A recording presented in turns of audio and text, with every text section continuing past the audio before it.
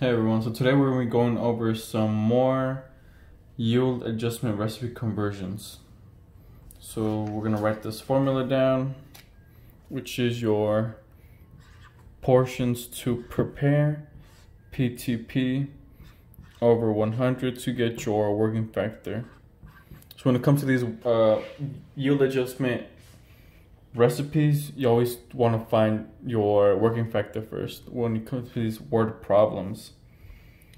So number 21, it says you are told to make 131 portions of fried catfish. The recipe card calls for 30 pounds of catfish per 100 portions.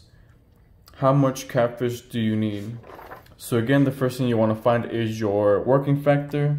So our portions to prepare, like I said, it says you're told to make 131 portions of fried catfish. So that is your portions to prepare.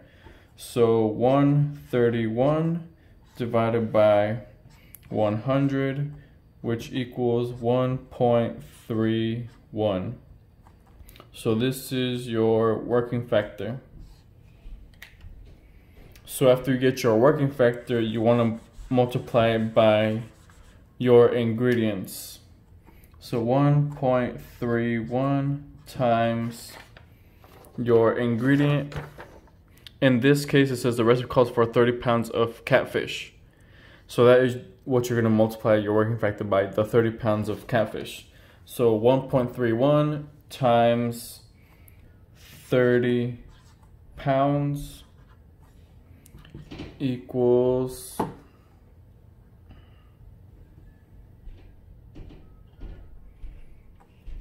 39.3 pounds. So again, don't forget to label all your things. So we can't leave it like that because we have to get it to its lowest unit. We have to simplify it. We can't leave it as a decimal. So our lowest unit when it comes to weight is ounces. So we're going to try to convert this to ounces. So we always have to block off our whole number and multiply the remainder of this by whatever's under it. So right now we're at pounds and we're going below it, so ounces. So we have to multiply this decimal by 16 ounces. So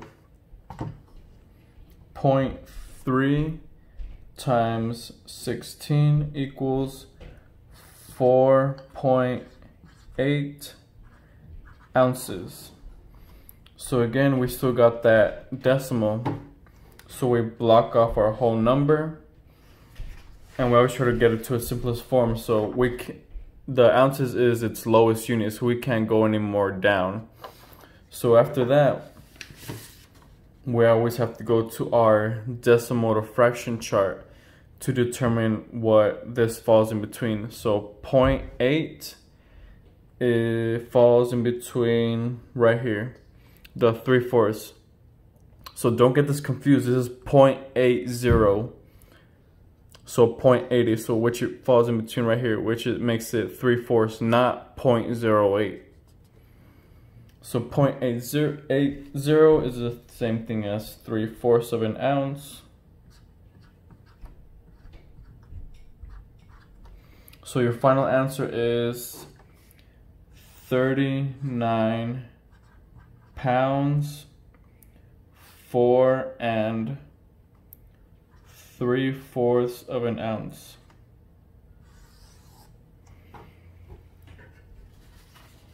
So with this amount of catfish, you can make your 131 portions of fried catfish that you wanted, that you were asked to make. So this next one,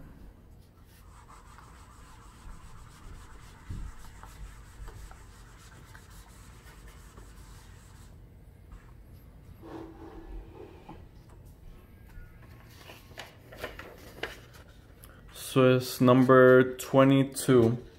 It says the recipe calls for chili mac. It calls for 18 pounds of ground beef per 100 portions.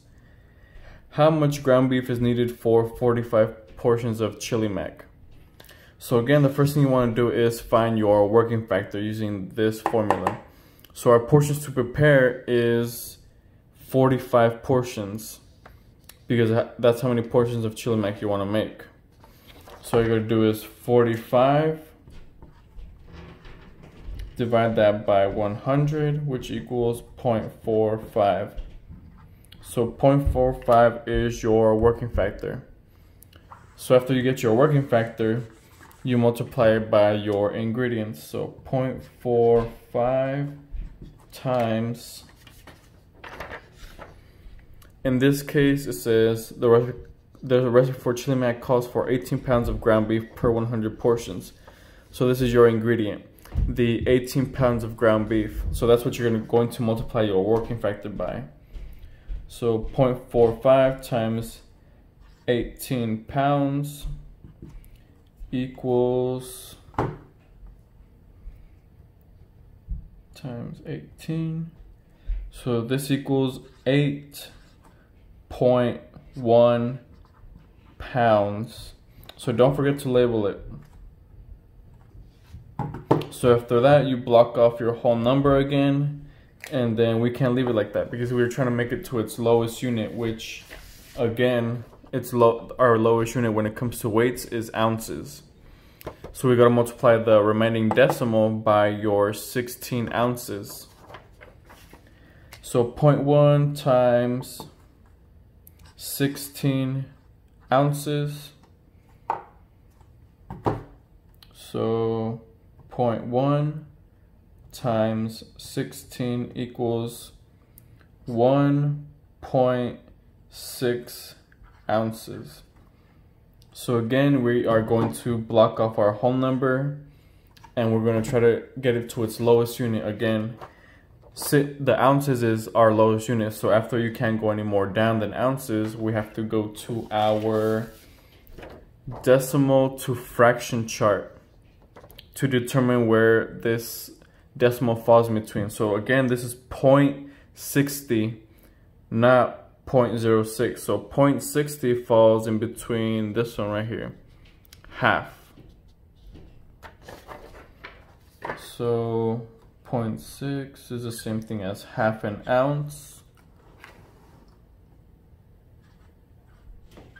So your final answer is 8 pounds and 1.5 ounces. So with this amount of weight, you could make your 45 portions of the chili mac.